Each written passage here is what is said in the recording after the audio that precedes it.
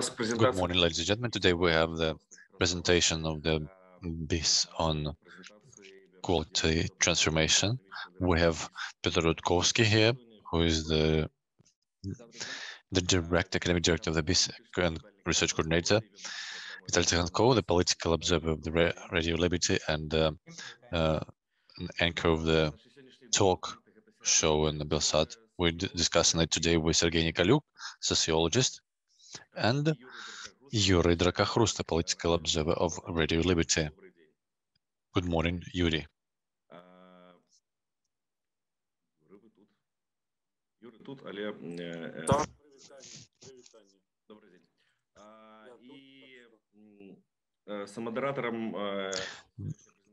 Today's meeting will be moderated by Vadim Azheyko, PhD in Cultural Sciences and analyst of the Belarusian Institute of Strategic Studies. I would like to remind you that we have the interpretation available into English, so it's easier for you to listen to us in English. Please select the relevant channel. Vadim, back to you. Thank you, Anton. Good morning, everyone. Today we'll be discussing the qualities of Belarusians and how they changed, because they are different from what they were 10, 20, and 30 years ago. And it's important to understand how we can actually use the toolkits to measure what Belarusians think. And my colleagues have done a lot to assess the data and present the comprehensive study that will allow us to understand the trends in the Belarusian society over the last 30 years. So today our work will be construed in the following way. At the beginning, we'll be able to let Piotr Rudkouski to present the results of the research. Then we'll listen to our colleagues who will discuss the research. And also, those of you present will be able to ask your questions and leave comments. We'll discuss everything in detail. So I suggest we follow this agenda. I'll give floor to Piotr Rudkouski, coordinator of the research and the director of the Belarusian Institute of Strategic Studies. Piotr, the floor is yours. Good morning. How much time do I have?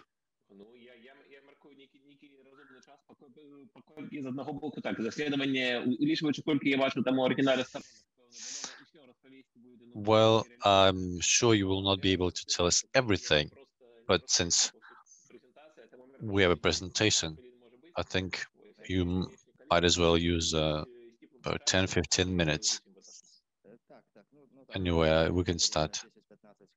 I think 10-15 minutes are not enough, even for the introduction to the studies, but still I tell you about the topic of the research and the highlights and some conclusions, not all of them, but some. I'm not going deep, I'm not showing the details about some all graphs and tables, figures. You will be able to learn more about this during the Q&A session and discussion, or you will be able to turn to this research later and read about all the figures yourself. I'll start by saying that I'll start with the rules about the history professor of the old Egypt, ancient Egypt, who came to the university as a guest lecturer. Students were very intrigued because he was a famous professor.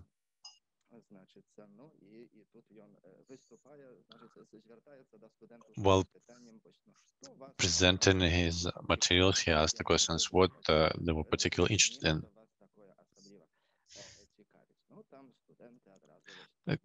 Students said that they wanted to know more about the social structure of the old Egypt.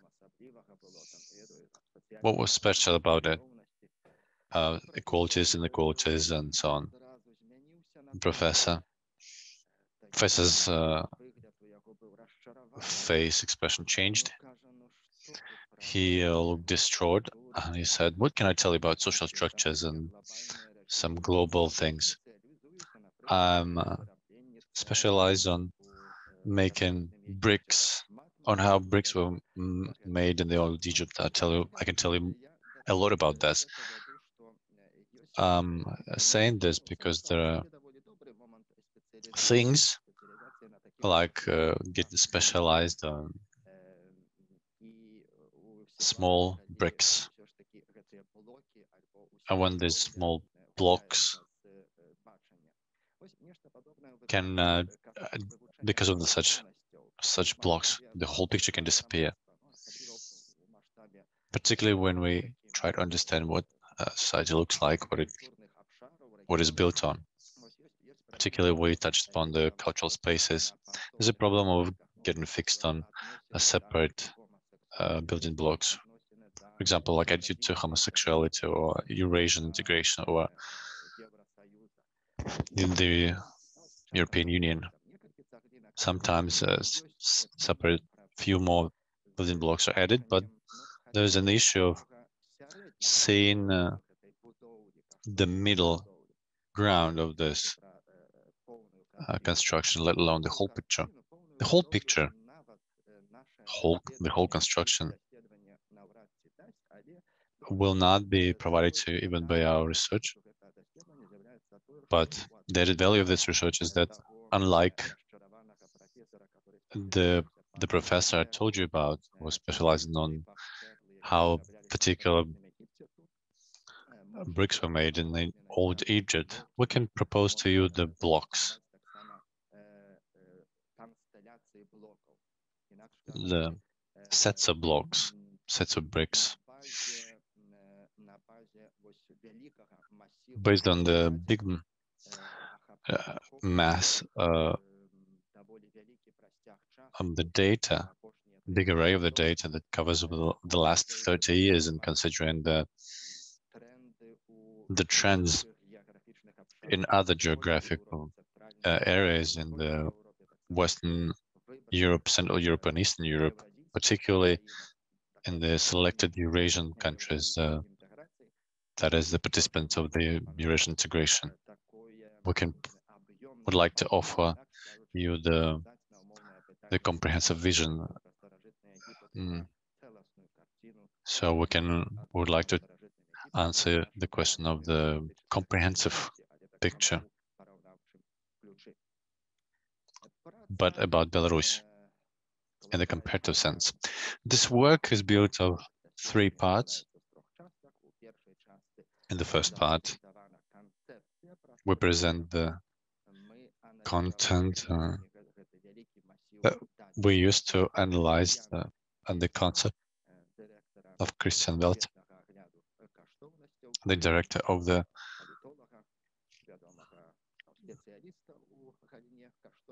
and expert in the geocultural issues. And we are showing how much we're using his concept in our research. Later, we compare these trends in 3 spaces: Western, Eurasian,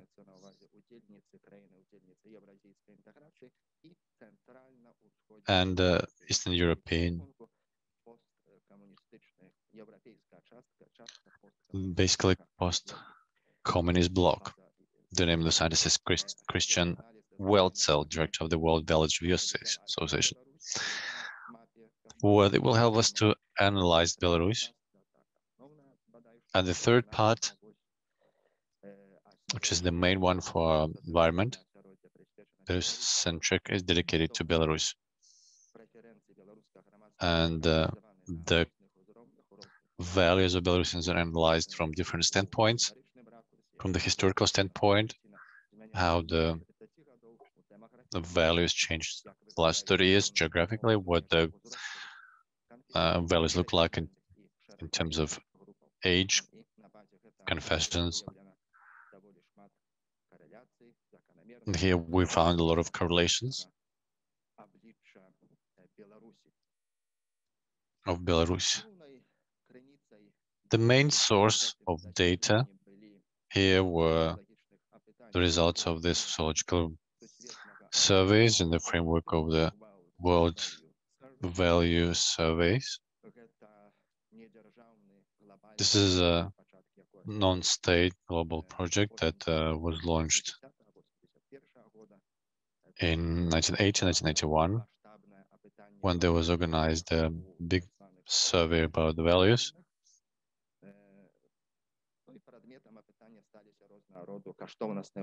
And the people were asked about the values and attitudes about the government, subnational institute, supranational institutes, homosexuality, extramarital sex, depending on the countries.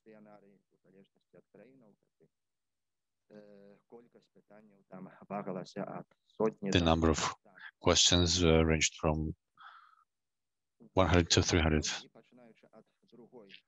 And starting with the second wave of questions in 1990, 1994, the geographical coverage was wider in Belarus. That appeared at the time, independent Belarus. There were surveys conducted of the world values. In this regard, we have 6 waves of this survey. There are tens of hundreds of questions. Some are very important. The big data array that in some way were analyzed, but never in the conceptually, never with a conceptual approach that would allow to give the wholesome picture, comprehensive picture. There were some steps made in that direction the last 3 or 4 years, made by the Baroque Center. Mr. Korshunov played a great role there. He made a great contribution to this. But in the framework, our research, the idea was to cover the much bigger data array and analyze them comprehensively to show the concepts that have internal relations. There were the relations between various blocks. I must say a few more words about the waves, the national waves that I mentioned. I'll share my presentation.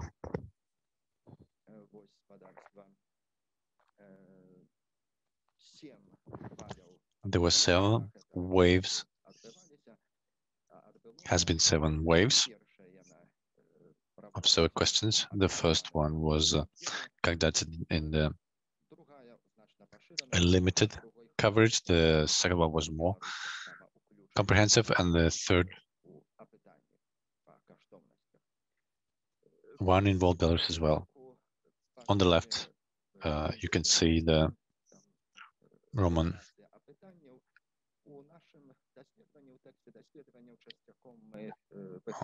figures, and in our research we use them very often because it's much easier to perceive them. I mean the Roman numerals. You can see the frameworks. The second wave covered 1994. This survey was conducted in 1990 because in only some countries were covered in 1994.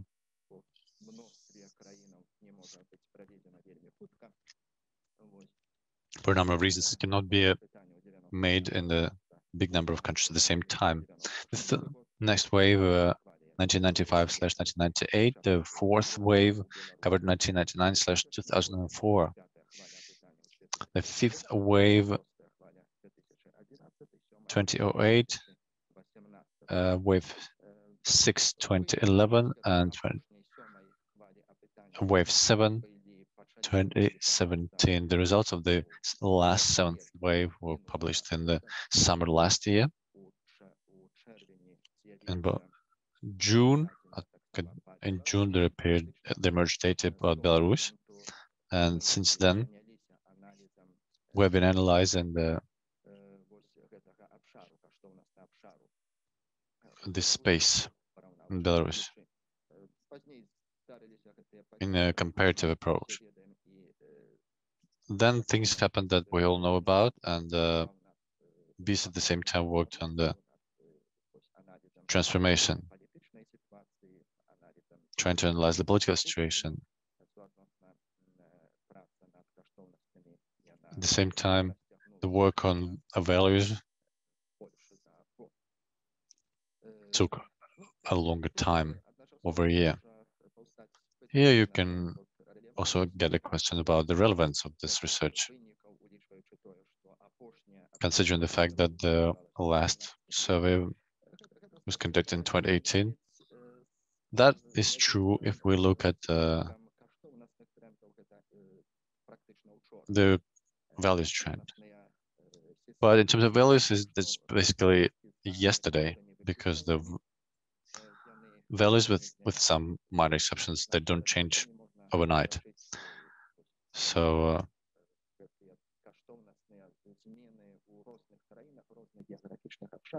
in some geographical spaces, including Belarus, they did not change much, without some exceptions. So during the 4-5 year period, there were rarely any significant changes. In some ways, in some values, like the readiness to participate in protests and demonstrations, in this regard, the values may change depending on the situation. They're very much dependent on this. But many things like the gender equality, attitude to religion, and relativeness,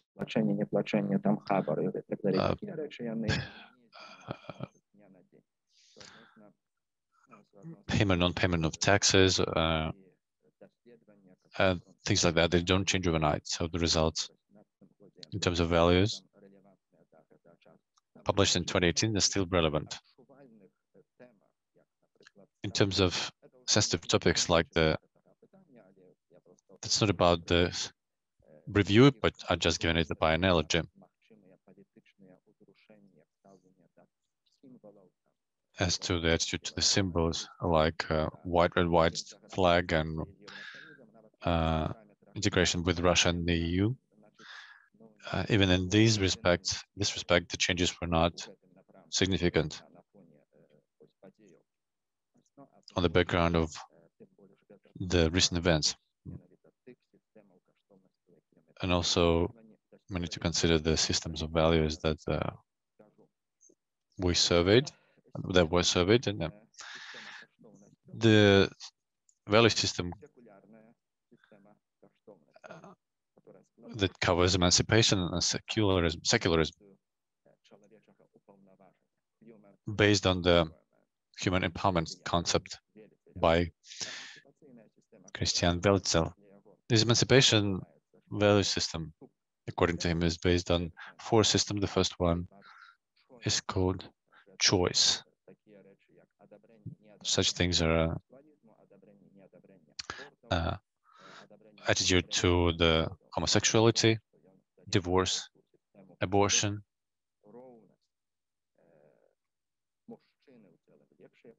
equality of women and men. Equality is the next point here. I believe this could be touched upon later. Questions if women require higher education more than men, the priority here, and here the indicators that are part of the equality system. The next one is the called voice.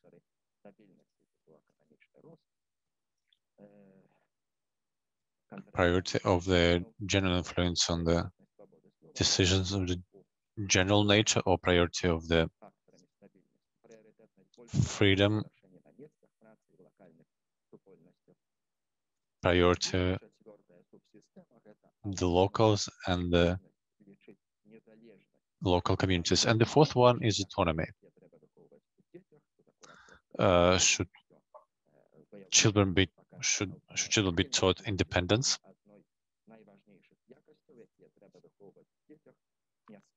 And is it one of the most important values here should be reared in children? The secular system of values that, according to the Belsat, is the foundation of the emancipation.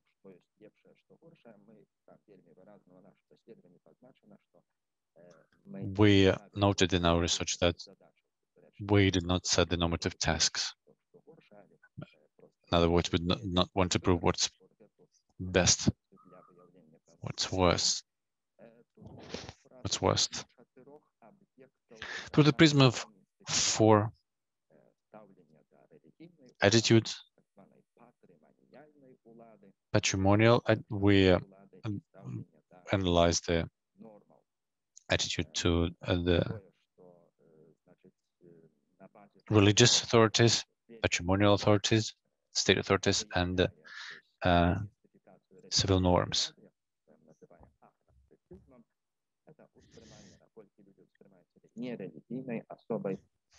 And here it's about indicators on how people perceive themselves as religious, non-religious person. In terms of patrimonial authorities,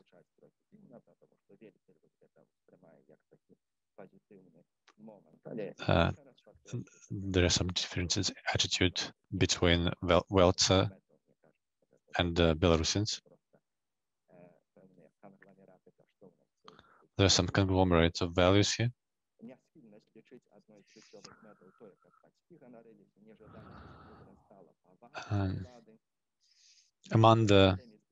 In the defined subsystems, the desire to consider one of the make your parents proud, and in terms of skepticism, the trust in police, and the last one, the civil norms, about payment on payment of taxes,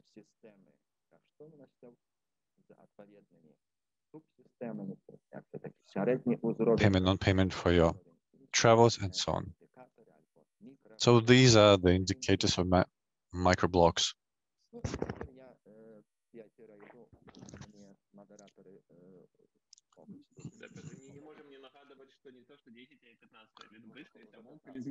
Right, well, I would like to remind you that your 15 minutes are out, so if you can, and soon it'll be great. So to whet your appetite, I'll tell you about the emancipated West. Belarus here, a secular country, but we must remember that secularism is not only attitude to religion and churches, but also attitude to the government, the nations, whether one should be proud, not proud of their nation, attitude to things like civil norms, free travel, and so on. And people who are more the age of the millennium, they totally different. They're so-called specific. Belarusians don't have the East or West in this respect. There are no big difference between the rural areas and urban areas here, but some regions have the specificity. The same is true about some confessions. So the big profit, it adds to the emancipation.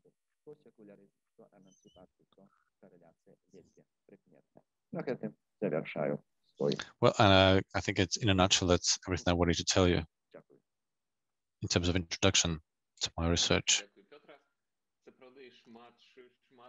Thank you, Piotr. You covered a lot of interesting points, a lot we can discuss now. So I'd like to give floor to Tsyhankou, who also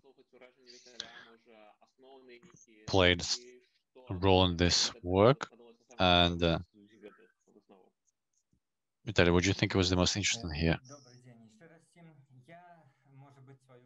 Good morning, everyone. My task was more publicistic. And I'll tell you what is more important here. Thanks to BISS, I also participated in this research. That was my role, to highlight the most interesting points from the point of view of journalist and publicist. I will tell you what I liked most, what I found interesting, what I found special, and what I found non-traditional in terms of Belarusians' perception of the values. First and foremost is the agnosticism as one of the most noticeable and maybe sensational things that according to secularism, secular values, Belarusian, in the second place after Czech Republic. It could surprise people who lived in the Czech Republic, because Czech Republic is well known as the most atheistic countries of Europe, but usually Belarusians are considered believers, particularly Orthodox Christians. But if we go deeper, we'll see that on the one hand, some people say they're Christians, but when you ask person how many times they visited the church, they said they have been there several times.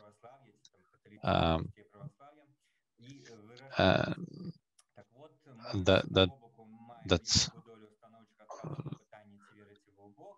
shows that people usually say yes to the question if they believe in God, but at the same time, people who call themselves religious, they are secular because they share secular values. Religion as the value system is not really important.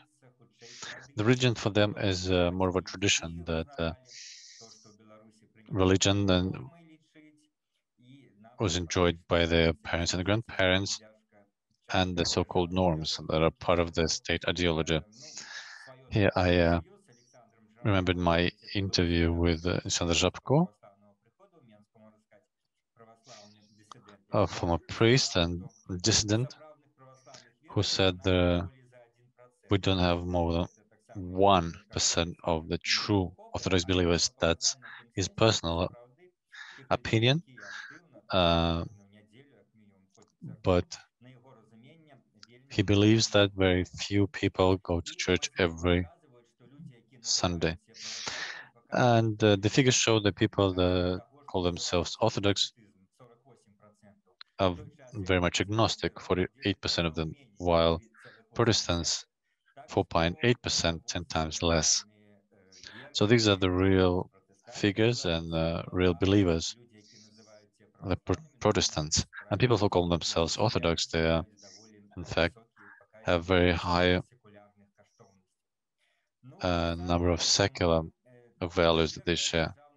The trust to the state authorities, this category is filled with skepticism. According to figures, not only the opponents of the authorities distrust authorities, but also some proponents of the authorities are skeptical about the authorities. So this skepticism is expressed in Belarus by democratic people with democratic views and apolitical people who mistrust any actions of the authorities. And they had it formed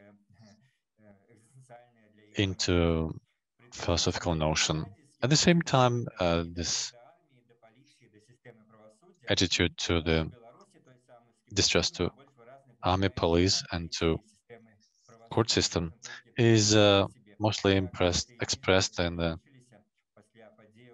the mistrust of the police. We can only imagine how figures in this respect rose after the 2020 events. In terms of skepticism, it is the Protestants that shows attitude like this. Could be because they feel that the authorities are not happy about the confession. Here we can compare it with the United States, where the Protestants also the foundation of the most patriotic layers of society, like the Republican Party, and they resist the left liberalism presented by the Democratic Party. Also, Belarus has a big figures in relativism. Here, the criteria is like attitude to bribery and payment tax, and payment for transportation. And here's the post-Soviet perception of the society played a major role, where you need to pay bribe, and free ride are not perceived as something awful.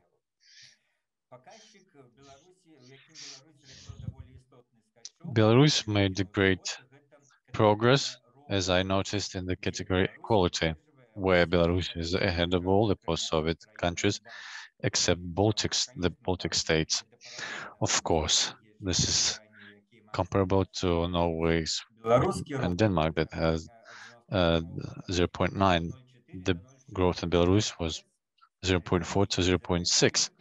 It's the progress that noticed in other categories, but in Belarus still has a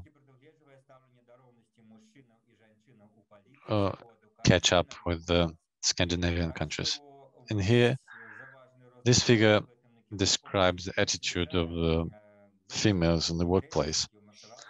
And here it proves the trend that the Belarusian society currently is more progressive and developed than the authorities. The is sexist, paternalistic, and does not hide it. And we should remind about once again about the events of 2020, the revolution, the female revolution, that showed that in this respect, in terms of equality, Belarusians are ahead of and they've progressed in the last several years. Also, the issue of independence for children.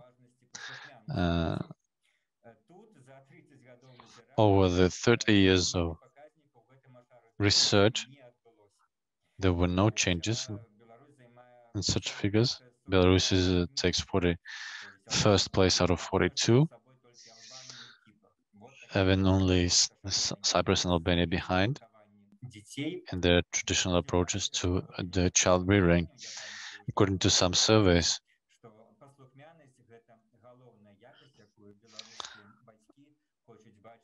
Belarusian parents want to have their children to be obedient. and docile. I'm not going to talk about geographical differences, but last but not least, I wanted to speak for 10 minutes only.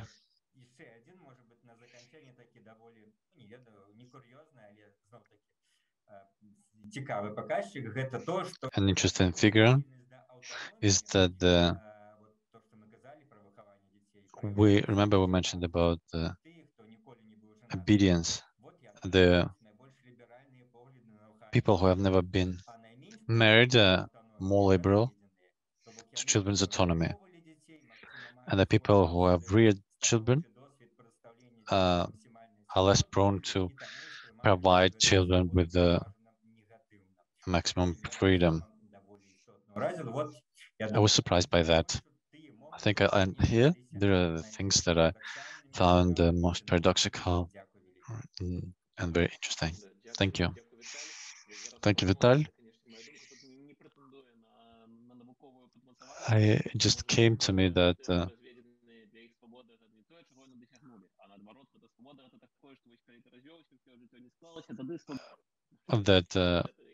when you mentioned the people who were divorced and had different attitude because they became free after they became divorced.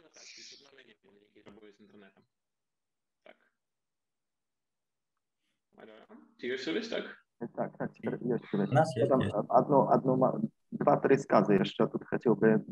just wanted 2-3 sentences, if I may. Vital said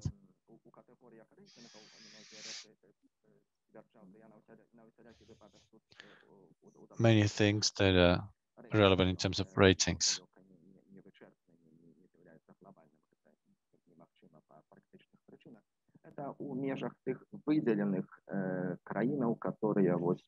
In terms of countries that we put into groups and divided into Western, Eastern European, and East Eurasian groups, participants of the Eurasian integration, about 43 countries, to be exact.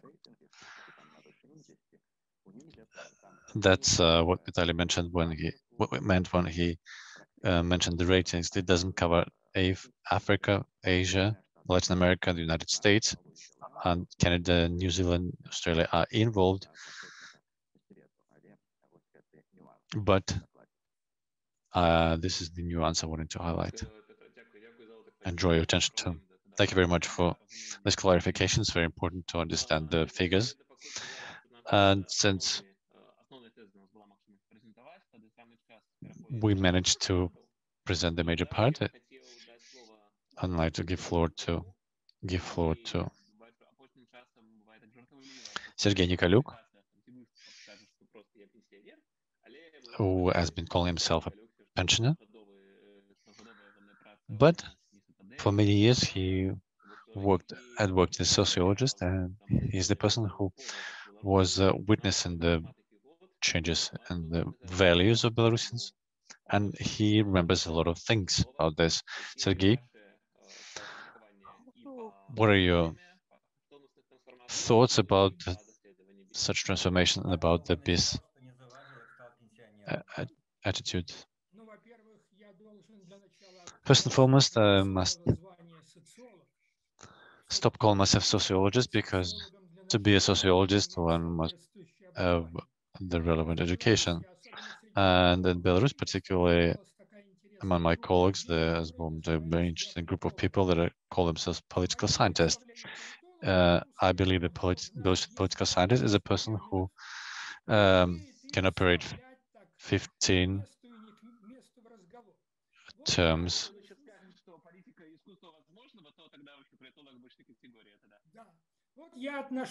I agree with you, and I'm one of such political scientists, and in this respect,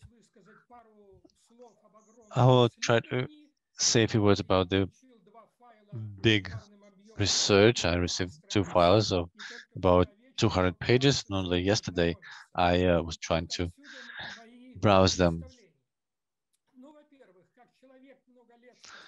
As a person who for many years had specialized in civilization analysis, I want to warn you that the research that was conducted has its pluses and minuses. Without a doubt, this research and the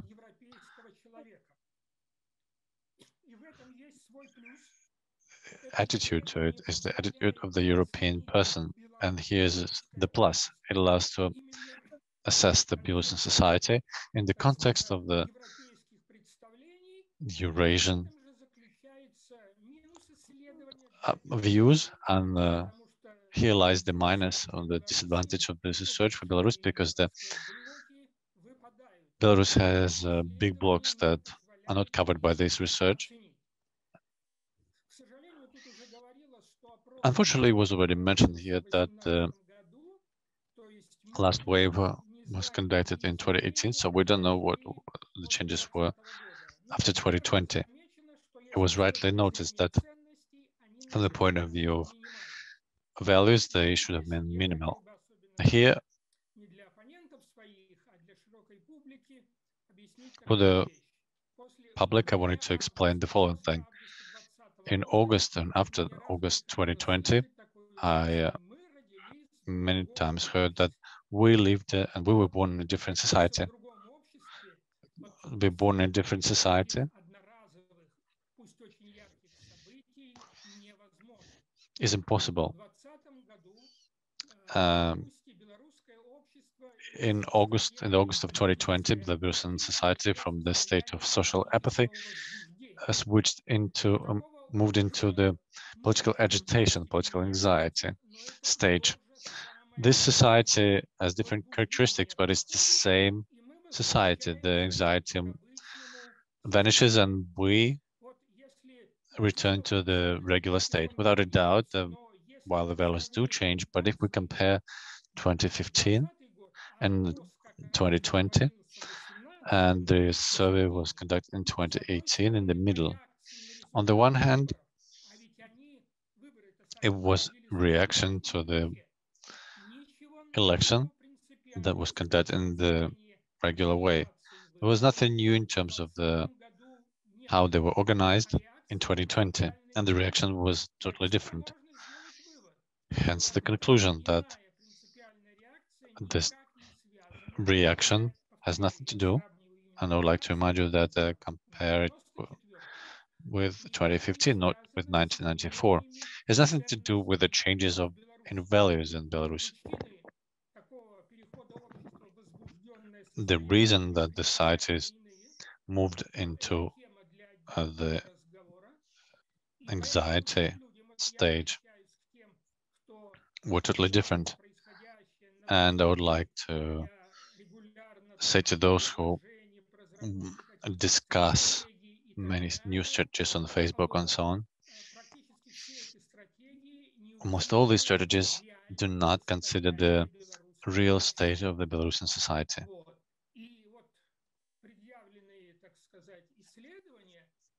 And the research we have seen today shows that the Belarusian society, without a doubt, is very much different to the Western societies.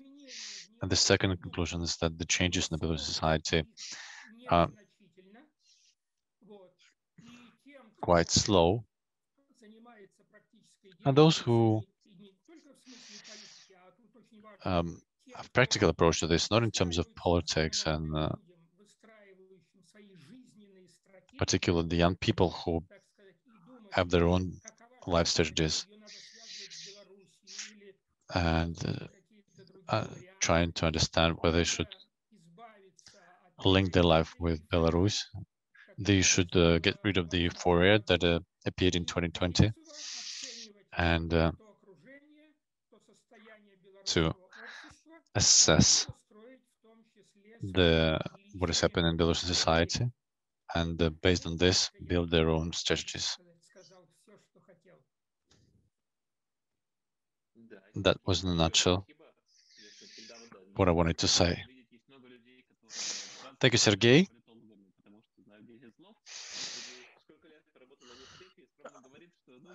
Sergey is very modest about not calling himself a sociologist. Well, if he's not a sociologist, the big question, who is a sociologist? considering that there are a lot of people who studied in the state university and never worked as a sociologist, Sergei is a great sociologist. I was very much impressed by the director of the Sociology Institute, who spoke about the society of community of Indians who are resisting white aggressors.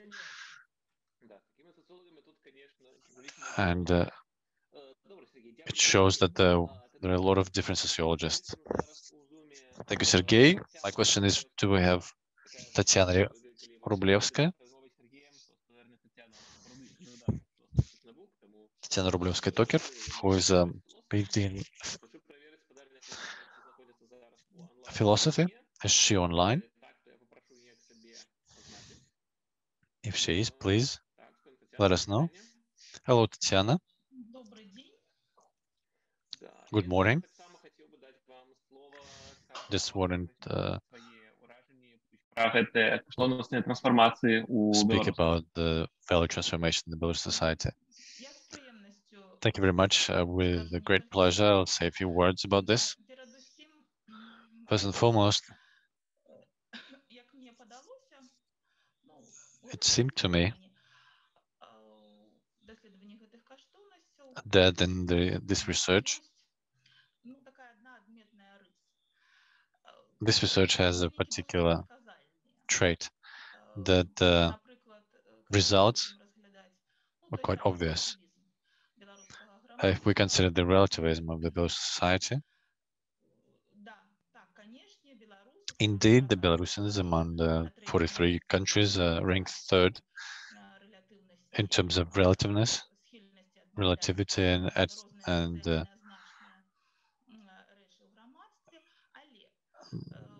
and how they reject some things in society, but the youngest people here, more relativist, they are prone to rejecting social norms, and the older generation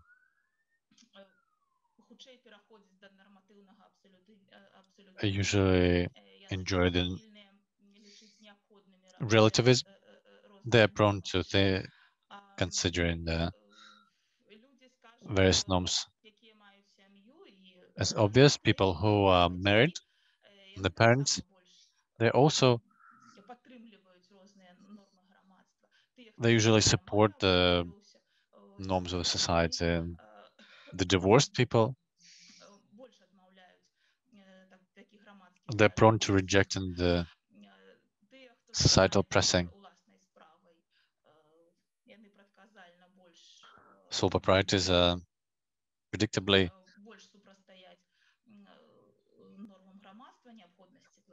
rejecting the necessities, need to pay tax and pay bribes, and those working in the state sector support the opposite. I think similar tendencies are observed in many other spheres. People who call themselves believers, they show that they're supporting traditional values more than the new approaches. So I echo what Sergei said. I agree with what he said, that in terms of values, the society does change, and change in the predictable way. In terms of values, we don't have any particular splash or upturn, any unexpected inconsistency that could be indirect sign of the necessity of the fundamental changes coming. So this research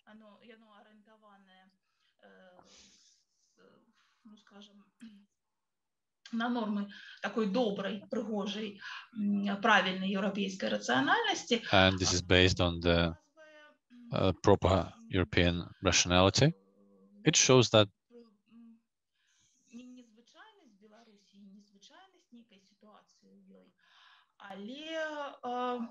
not that Belarusian special, but it's that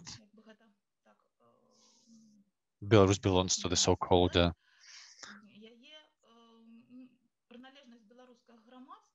the Belarus society belongs to.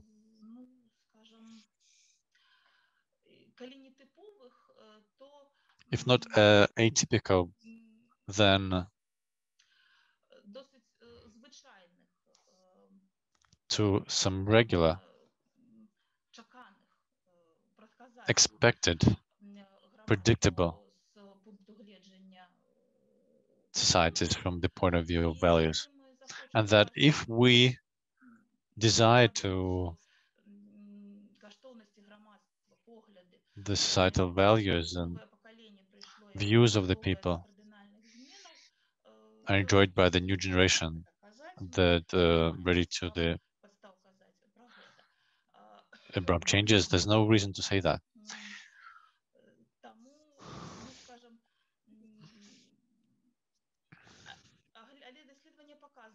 But the research shows that Belarus is the proper European country that in many ways enjoying the European values, but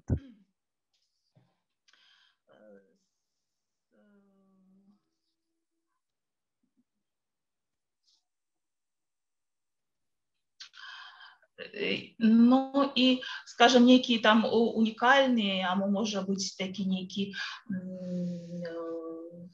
екстра-революційний шлях. But there's no unique or observed here.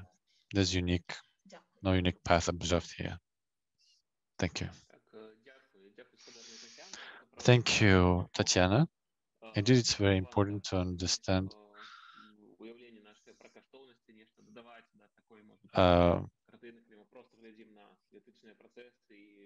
what is happening. It's important to understand what is happening, whether we witness any drastic changes here in the values in the Russian society. Now I'd like to give floor to Yuri Drakakhrust. We have two political observers from the Radio Liberty. So, Yuri, please, what do you think about the value transformation and the research, the relevant research? Good morning, everyone. First and foremost, I would like to congratulate those who prepared this presentation. I am very much excited about it. It is very important that this research made a foundation.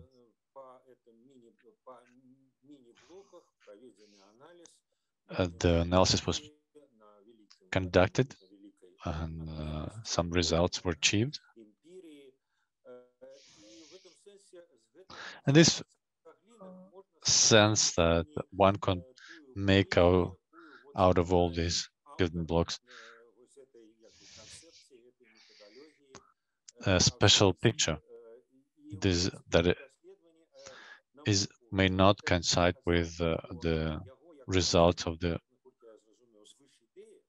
work of the Austrian scientist, who shows that secular values are the foundation of the emancipation. And using the Belarusian case, you showed that is different, that these both groups of values, they develop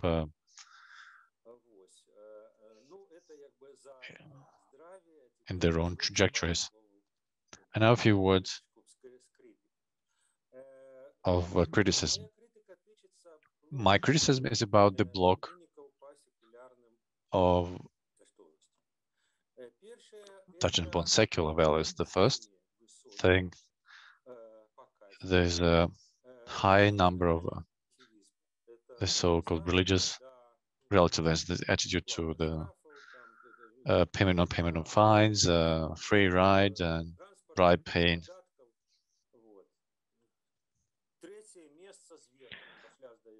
So Belarusians, I guess, ranked third after Russia and Czech Republic. I believe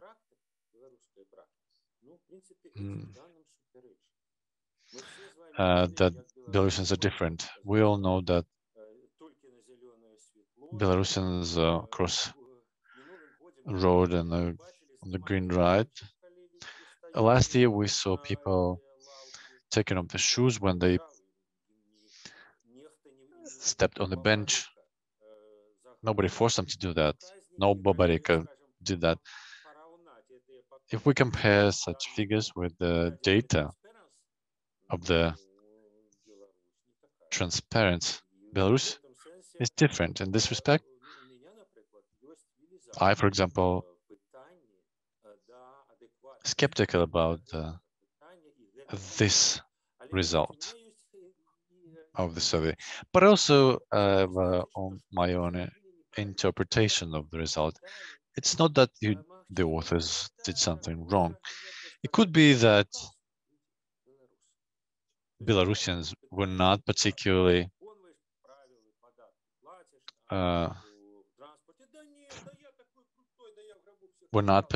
true, or not particularly telling the truth when they were answering the question. So when he was asked, when the Belarusians were asked if they, pay for their trips in the transportation, they say, no, we don't. But if the life shows different. And I gave you some facts proving that. And one more remark from me about the aggregation of the secular allies bloc. Agnosticism, mistrust of the Orthodox Church. Out of 43, Belarusians are ranked 18th, so Belarus is somewhere in the middle. It's not the most non-believing country. Between Montenegro, somewhere between Montenegro and Germany. Skepticism, in terms of skepticism, Belarusians ranked 20th. In terms of relativism, Belarus ranked 3rd. How can you put Belarusians in the 2nd place out of considering all these numbers? In none of these options, Belarus ranks 2nd. It's much lower, and somehow together it happens that Belarus ranks 2nd. I believe the answer would be that in terms of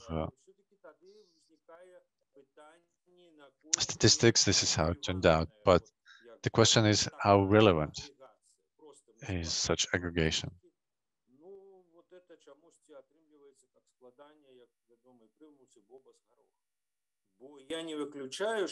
And I believe that don't exclude the fact that agnosticism and other building blocks here, they're very different. If we involve the factor analysis, would it be the same? If not, these values are different. And if we just put them together, they make no sense. So in terms of the 2nd place, that Belarusians are the most secular here in Europe, well, I'm not sure about that. Let's just adjust our approaches.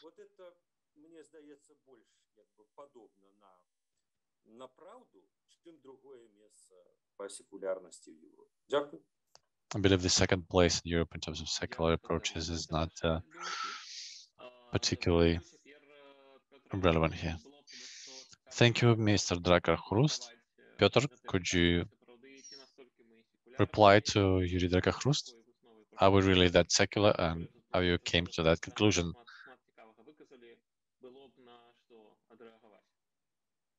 I believe Can I ask a question? Of course. I have a question to Piotr. With the abundance of data, I didn't see the most important thing. I didn't see the final graph that the value researchers should have. The last research showed that in terms of there is some significant change. Can you show us this shift? I didn't find the final shift graph and the graph with this shift.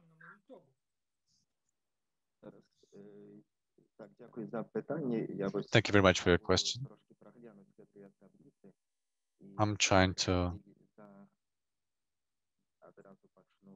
analyze the tables. While do you have the values map? It was not our goal to draw the values map.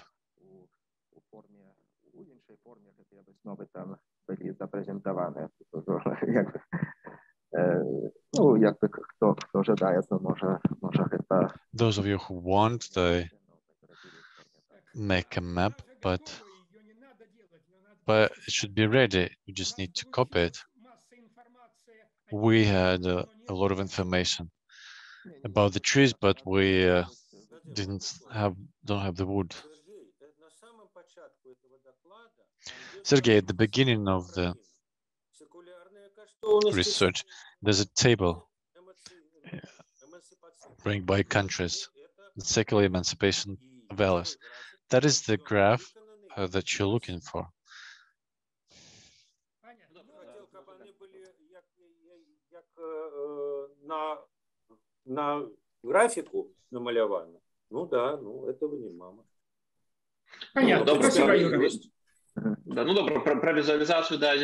Thank you, Yuri. Well, we can talk more about the visualization. But Piotr, can you reply to what Yuri and Sergey said? I believe you have a lot of data.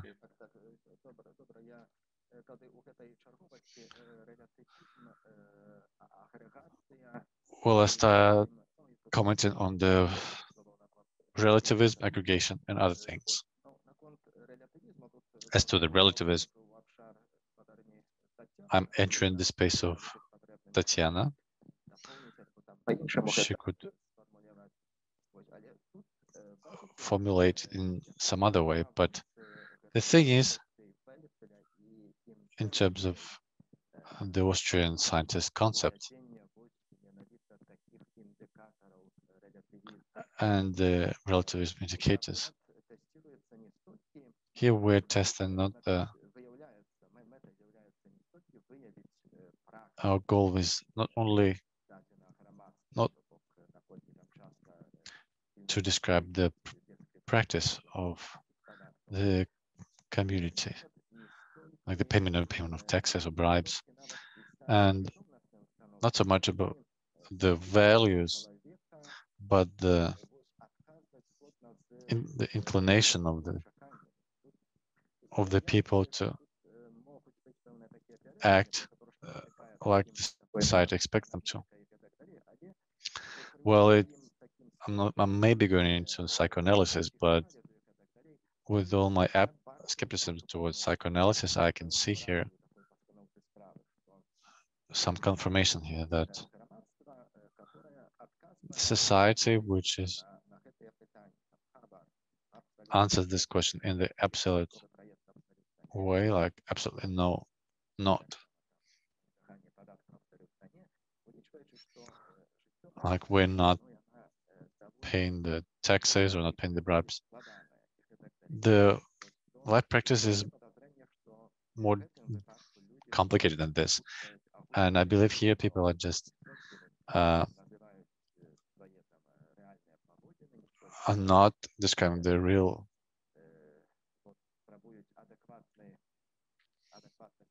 actions, but are trying to describe the social norms. And in this respect,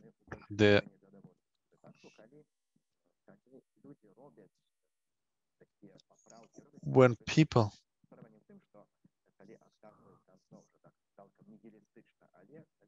people are being nihilistic.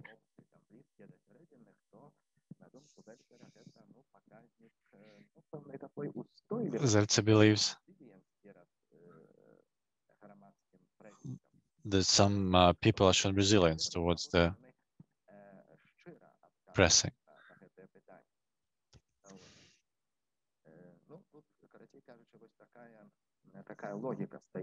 So basically that's the logic describing this indicator. It may have some weaknesses,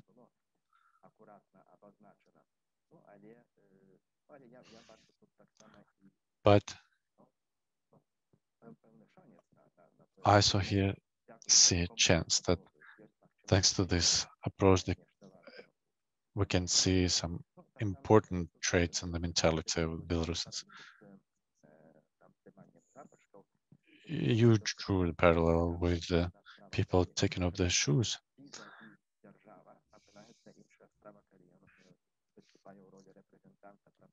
In some countries, like Belarus, the Belarusian citizens were the representatives of the changes. And the three indicators there were the free ride, non-payment of bribe, and the taxes.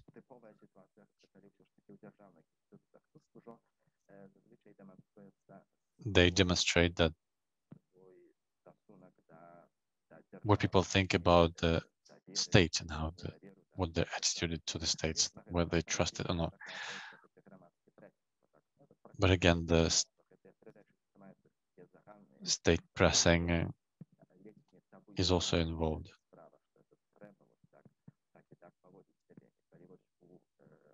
And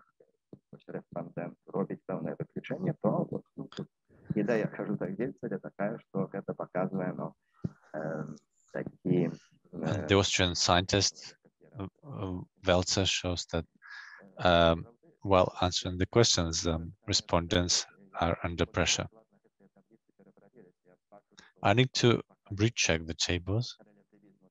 In terms of relativism, Belarus ranks quite high.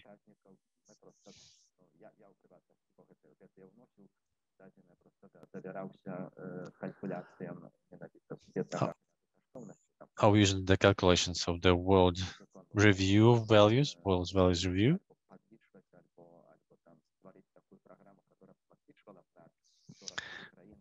We need to maybe make a special application that was calculated data from the 43 countries.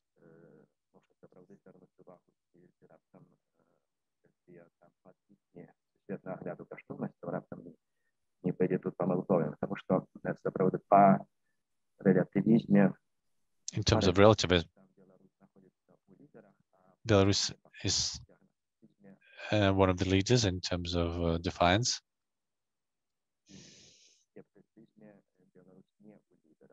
Belarus is not one of the leaders.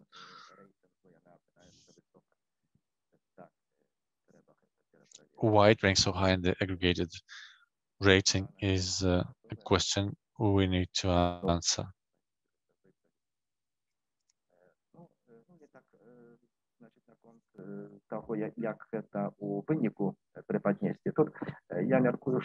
In terms of the final result, I believe Mr. Nikoluk has a different value system that he compares this research to.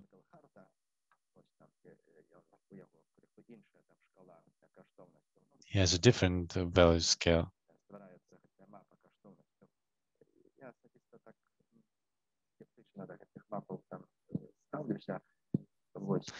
I'm being skeptical about it, but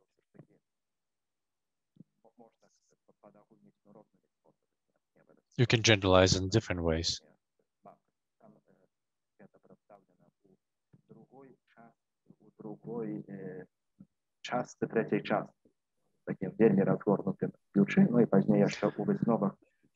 Basically,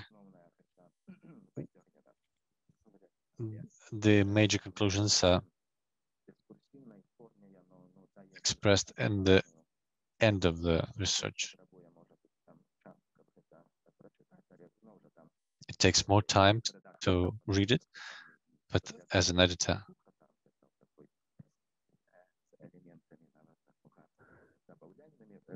I wanted to add some fun elements to it. Я думаю, что больше речь идет просто публичность познайомиться с этой другой часткой, третьей частью.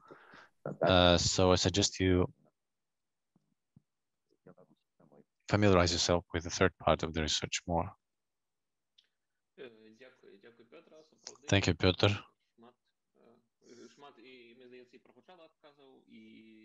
Indeed, we've heard a lot of replies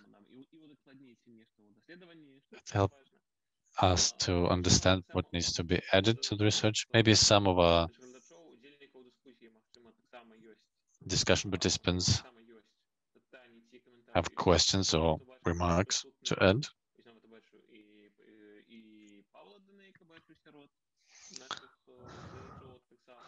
Pavel Daneyko is among our viewers. Maybe somebody else would like to make a remark.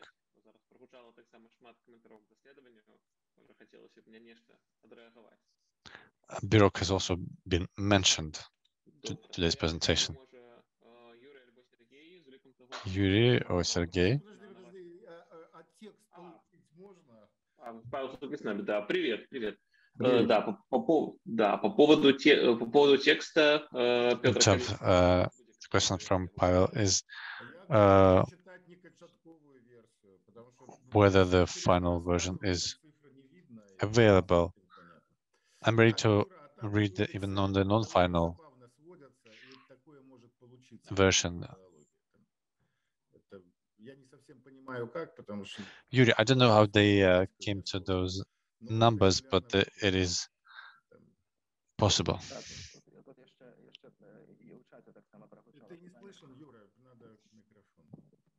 Я хочу сказать, что, ну, знаешь, как это говорится, крокодил от головы до хвоста 2 метра, от хвоста до головы 3.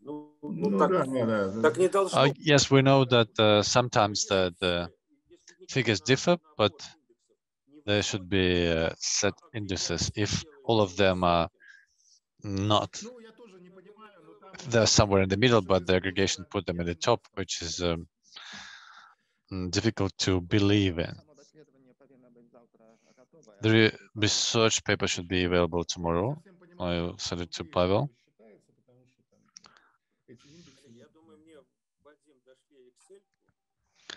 I believe Vadim will send me the next Excel file.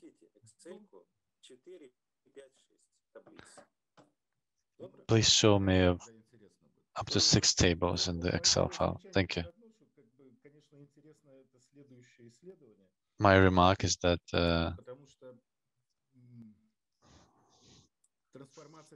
it's great to see this research because the transformation of the value system it very much depends on the generation. So I believe we can understand more about what is happening in the generation, in the age groups of 31 to 40 and so on. Douglas Mort once said that I don't understand, but there was a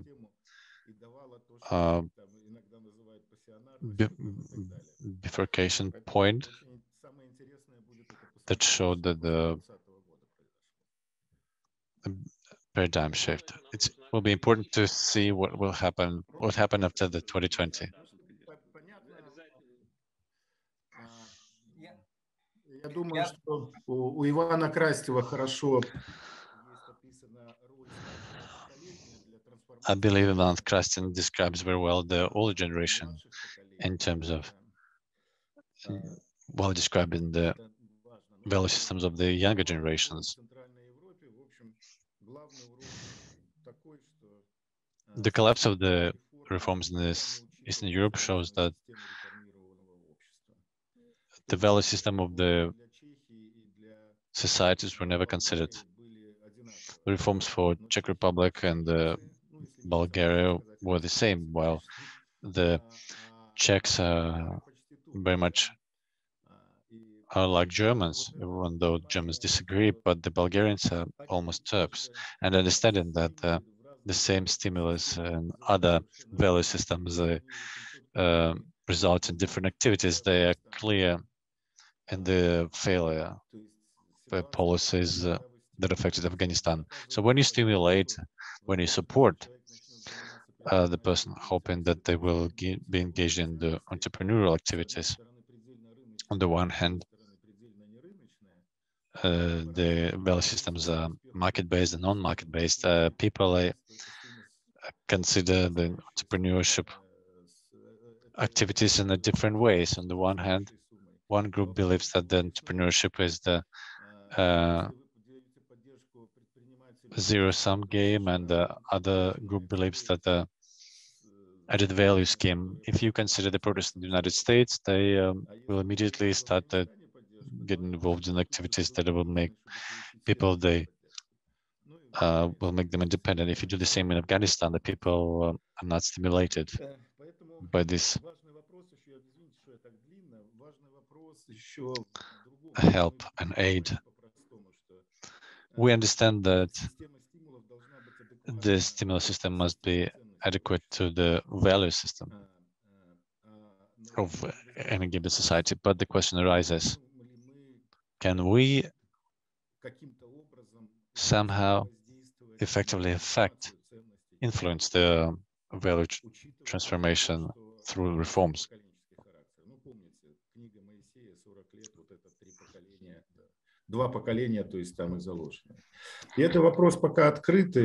And this question is still open.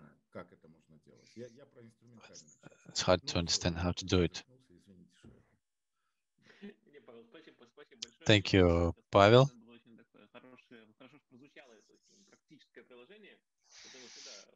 Thank you for this remark. We need to remember that it's not about philosophical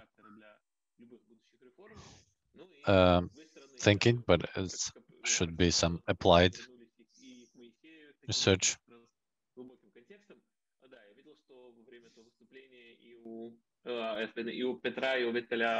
And we saw that our colleagues have something to say.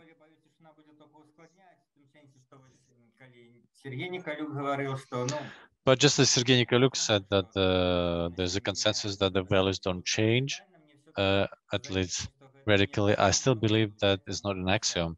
If we consider the people that lived in 1991 and people who lived in 1991 and 1991 or 1992,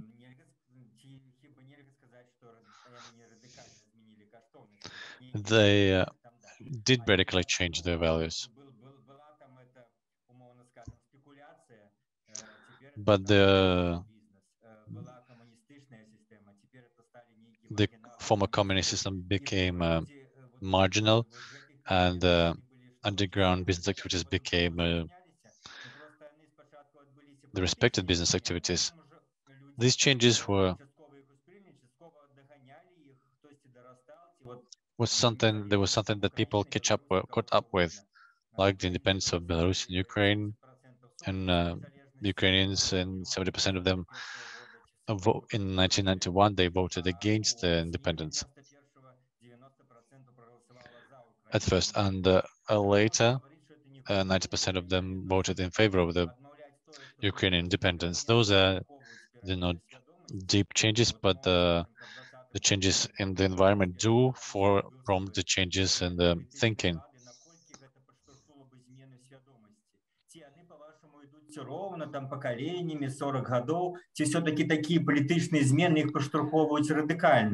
you think there's political changes do affect the mentality fast?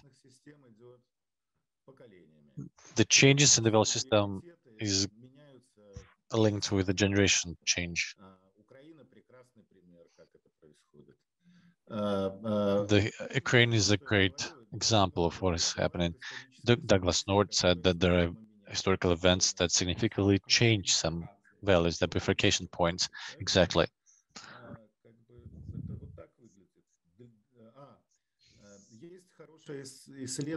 There is a very nice research about the age groups in terms of created by Euromonitoring.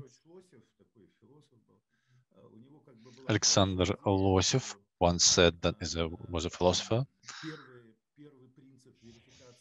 that the first principle of the verification of the true response is aesthetic nature.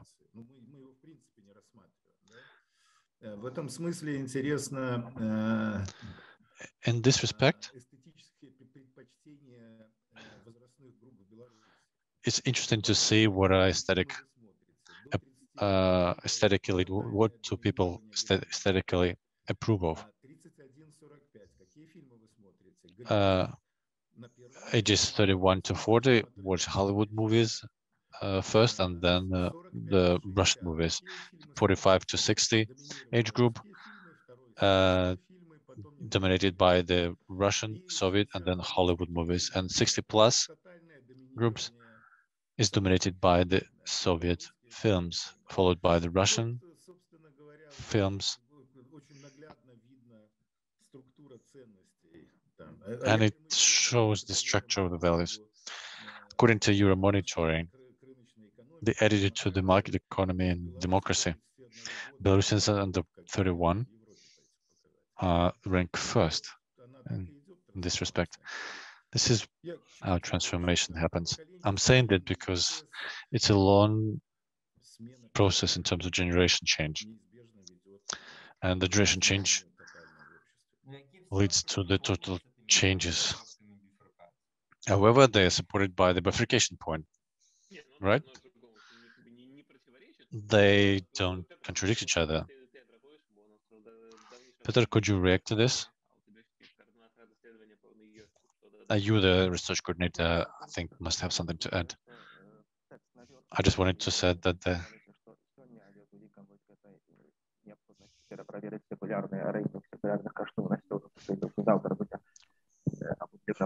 we need to recheck some figures,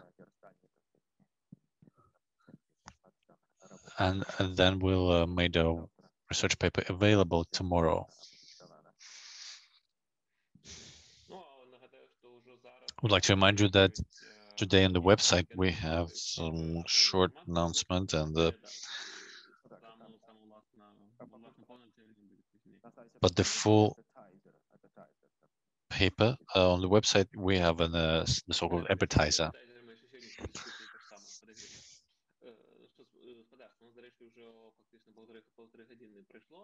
Right, we've been discussing this issue for an hour and a half. We've covered a lot. Colleagues, do you have anything to add?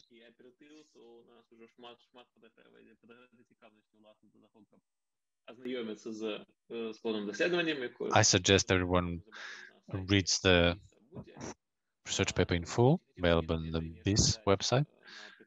Does anybody want to add something?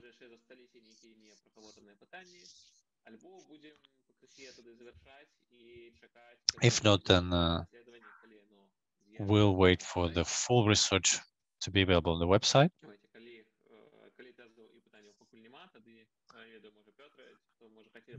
Maybe Piotr wanted to say something in the end.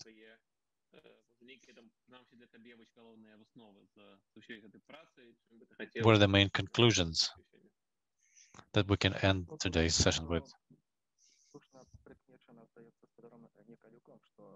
Mr. Nikoluk rightly said that with the desire to cover the major number of the biggest number of the values, it's difficult to do.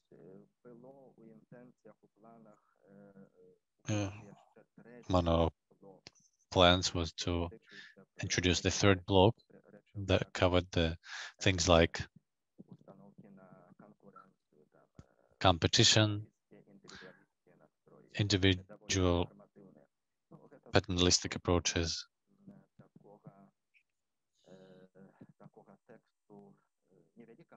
который был опубликован еще у липени минулого года. And the last year, there's a small text covering these. But it needs to be researched deeper.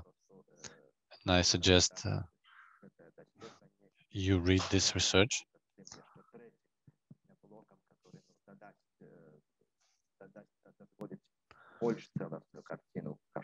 To have a more comprehensive picture of what is happening with values in Belarus.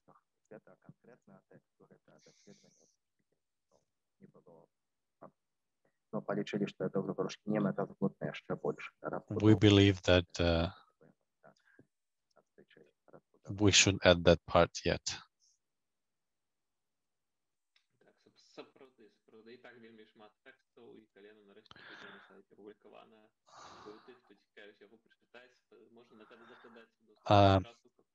Indeed, this is a comprehensive research, and I suggest you